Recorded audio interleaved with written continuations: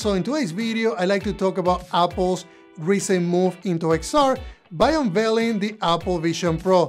I like to look at a few specs, share my opinion about them, and lastly, we're going to be doing a deep look into developer tools, including native versus Unity tools that were recently announced. Just to get started, there is laminated glass on the device.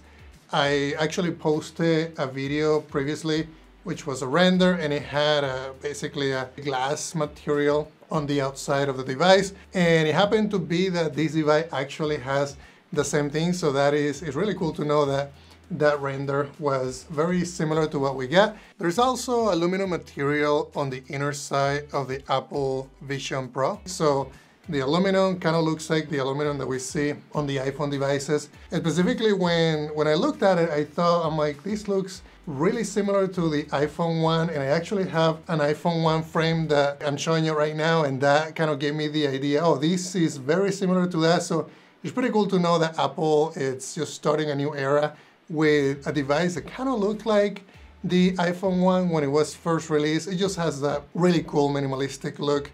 So the device, the look and feel, I think it looks amazing. There's also a digital crown that they put on this device. That was something that was a rumor, and it's actually pretty cool to know that they actually did it. So that means that we're going from basically a non-immerse, what they call immerse, versus full immerse. So immerse means it's mixed reality. So the digital crown, as you change it, it changes from a full immerse, which is the VR, to an actual mixed reality experience. So they are using different terms as well, and that's something that they talked about through many of the WWDC talks. So there's also going to be 4K display per eye. Basically, if you look at the Meta Quest 2 and actually the Pro, resolution is I think 1920 by 1800. So this device is going to have that on basically 4K or more on each one of the displays, which is pretty impressive. I haven't actually tested the device, but I can imagine if the Meta Quest Pro looks amazing, I can comprehend how it's going to look on this new device. So there's also going to be an outer display for the eyes, just like we saw in the rumors. They show it on the trailer in multiple videos. Never saw it on anybody that was testing the device. I don't know if they're still working on it. I would assume they're still working on it, and then by the time that it's available, either through a dev kit, which happens to be next month in July, or by the beginning of next year, which is when they're going to be releasing this device to the public. So we'll see if the actual eyes displays on the outer display actually make it. The battery, according to what I saw in the specs, is going to be up to 2 hours. And again, if you compare that to Meta Quest Pro, which is what I'm using for comparison, it's about 2 to 3 hours. So that's about the same. They are really crazy processors on this device. On the video that I made previously, I talked about having two M2s. They're actually going to have two different processors. One of them is going to be an M2 and an R1. One, which is the M2, is going to run, I think it's going to be the Vision OS operating system, and also some computer vision algorithms that they're going to have. So it's pretty impressive that they're splitting the processing power. And then the R1 is going to be basically dedicated for getting the input from the cameras, and then basically they're going to be separating the processing. The other thing that is important about the R1 is that they're using that to stream the image from what you see on the display and basically render it on the actual display. There's actually not going to be a controller on this device. There's going to be hand tracking. You can also use eye tracking, and there's also going to be voice. So if you remember when I did the HoloLens intro videos and also development videos, I was doing retina, basically unlocking the device with my eyes, and I was also using hand tracking. There is no controllers on the HoloLens 2 either. So this makes sense to me to have Apple do something similar with their device, because they try to keep things very minimalistic, and hand tracking, after so many different iterations, different companies doing hand tracking, they release it at a point where it's so mature that it's going to work really well. In my opinion, I think hand tracking is the way to go. There's people that like controllers, and I can see the use cases for those. But for what I see on these devices, having hand tracking, I think, makes sense to me. So now on the developer tools, which is why you probably are here, I am excited to say that there's going to be multiple options, right? So for those of you who follow me, you know that I do a lot of things with Unity. I touch on Unreal. I haven't really done much with native code in iOS other than applications that I wrote a long time ago, but this device is going to support SwiftUI, and SwiftUI basically gives you functionality for rendering volumes, rendering basically UI, and it has some advanced UI components that you can use with Xcode. There's also RealityKit, and RealityKit, it's this framework behind the scenes that allows you to place 3D content. You also have access to ARKit features. It's basically also available with Reality Composer. When I looked at the documentation, Reality Composer was also included in that. So if you want to use SwiftUI and then RealityKit, RealityKit will allow you to do the mixed reality experiences. So that's all going to be on the native side. There's also ARKit that is available on the native side if you're doing development for the Apple Vision Pro. So those are going to be the three ones. So SwiftUI, RealityKit, and also ARKit are going to be the native, and those are supposed to be releasing by the end of this month. Right now, we are in June 2023. So according to the website, that's what I saw. I don't know if that's going to happen, but there's going to be an SDK that is released right away. So that's really cool. I think there's just a lot of opportunity on the native side. On the Unity side, there's a lot of things going on, and in that part, I'm really excited about. So there's going to be two different experience types that you can develop in Unity right now. There's going to be an immersive experience, and that means that we're going to have mixed reality. And that's the term that, again, Apple is using. I don't know why they changed the name, but that's what they call it, immersive. So just know that that's basically a pass-through experience. There is also going to be what they call a shared space. And a shared space is the idea of having multiple apps running at the same time. Not really on the background, but more like the HoloLens. I don't know if you guys seen the HoloLens, but I'm gonna show you how that looks. Basically, you can have multiple apps running. I can have a pet app, running. I can have a painting app. I can have a browser in here. And Meta does that in some ways where you can have multiple windows, but this is more of a 3D type experience running in this bounded area, and you can share you can share the space with other apps, even though you didn't write those apps yourself. So that is really cool. So that's the immersive experience and also the shared space experience. There's also going to be a fully immersed experience. And I thought it was kind of funny because fully immersed, to me, I don't know why they don't just call it VR. I think it should be called VR because that's what it is. But the concept of a fully immersed experience is that basically you are in a VR experience. There's nothing that you see on the real world. And again, I mean, it's Apple. They can make up the terms. They're pretty big. They make amazing products and amazing software. So I would start calling it that. I would, we can call it both ways. It doesn't really matter at the end of the day, as long as we know what it means. I think that's the part that is really important. So on the Unity side, there's a lot of things. One thing that I'm going to mention is that there is this new thing that is called PolySpatial.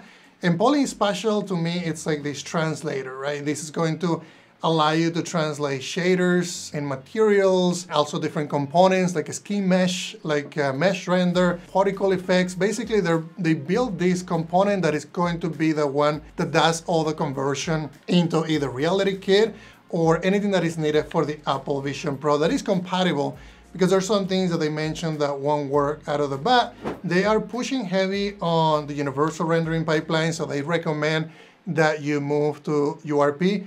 URP and also the built-in rendering pipeline are going to be supported. If you're using URP, you're going to get more of a variety of options. So if you're using URP, you can use physically based materials, and they are a lit material, also a simple lit, and also a complex lit. So those are going to be three different materials available for those.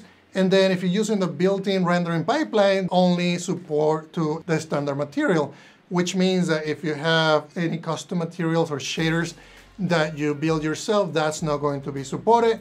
They are recommending that you start using and migrating your shaders to use Shader Graph, because they are going to be supporting Shader Graph 100%, and that's basically how they are planning these going forward. So developers will start using Shader Graph, and those materials that I mentioned that are built with Shader Graph are going to be fully supported. Simulation effects and simulation features, that's what they call them, like physics, animations, pathfinding, all of those are going to be supported. The one that I'm really excited about, it's the Play on Device. You know how much work I did. If you don't know, I did a lot of work on ARKit in the past with AR Foundation. And one of my biggest struggles was, why didn't Unity build a remote that we could use for development so that we didn't have to build to the device every single time we make a little change. And unfortunately enough, there was a guy that did an asset on the Unity Asset Store, and I was able to use it. But it wasn't something that was part of Unity, so it was always like, okay, if this is out of date, then we need to get an update. So with the Apple Vision Pro, they're building, and they already built a tool into PolySpatial that allows you to basically play on the device. So we're gonna be able to write code in Unity and then play on the device, see it right on the device, tweak it, change the colors, and then that just makes it a lot easier for us to test things, right? So the same way goes with the actual simulator that the team on Apple is providing. That simulator that it's going to be part of Xcode is also going to be available if you hit play in Unity. That's actually going to go also into the simulator. So in Unity, there's going to be two different cameras. One of them is going to be a bounded camera, and that means that you're gonna get this little bounding area that you're gonna have access to, and your app can be. So if you have a tabletop type game, maybe it's a chess game, you're going to be able to build within that boundary, and they'll give you like a transformation, the position, rotation, and scale of that little area. And you can move it around within the shared space, but you can't really scale that area because it's going to be confined to this transform that they are providing, that Apple is actually restricting. The other thing that also it's important, there's going to be an unbounded camera as well, and that means that we're going to have access to the entire space. This could be a pass-through experience or a fully immersed experience. Input that is going to be supported is going to be eye tracking, and that makes sense because that's going to be some of the inputs that the Apple Vision Pro also provides. Hands is also going to be coming in handy, and that data is going to be coming into the XR Hands package that I cover in the channel. I'll link and put the video above so you guys can see how that works. It's going to be heavily relying on the XR toolkit and also the XR Hands package that basically keeps a level of abstraction between multiple different platforms, so that if we have Pico coming in and they have hand tracking, they can actually implement an adapter that adheres to this contract, and then we can use the same package for multiple things. So what Apple Vision Pro is doing is they're doing the same thing.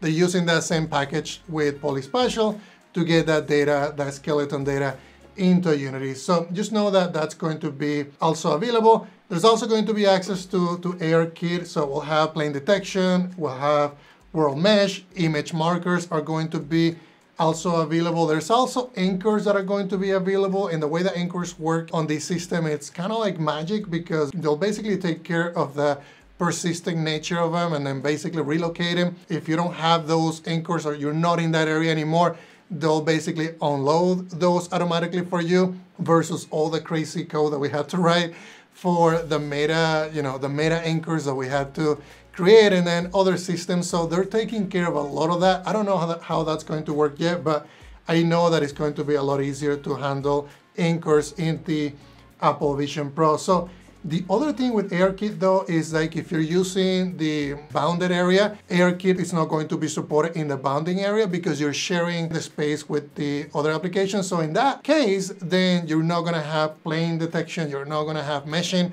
at least not within the access of your own application. But if you're using that in an unbounded type experience where you have the full immersive experience, then in that case you can use ARKit, which is what they're saying in their instructions. So there's also going to be access to keyboard controllers, and other supported devices can be accessed through the new input system. They do recommend that you do use the new input system. You don't do the legacy or do a mix type support. As a rule of thumb, if you're building an application today, I would make sure that your application, it's going to be upgraded to Unity 2022 or later. That's going to be the requirement. You also look and see how you can start upgrading to URP. Also make sure that all your shaders are also built with shader graph. The next thing, make sure that you're moving to the new input package, and that's going to be what Unity, plans going forward. That's honestly everything. There's a lot that I didn't cover that I'm going to be covering next, but I just wanted to tell you that I'm really excited about the Apple Vision Pro. I'm really excited about the technology. I think moving to hand tracking and no controllers is gonna be very interesting. I know a lot of people that are not happy about it. In my case, I think it's a really great thing. I think we should have more, more support, more features and more experiences built around hand tracking that I haven't seen as much in other devices because controllers are some of the things that they support, but that might change, who knows? Maybe Apple brings in, different controllers in the future.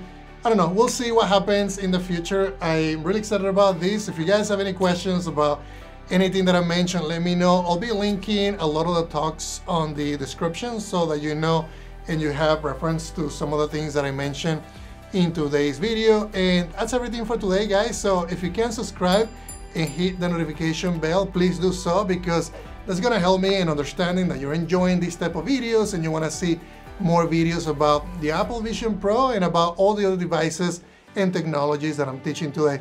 Thank you very much, guys.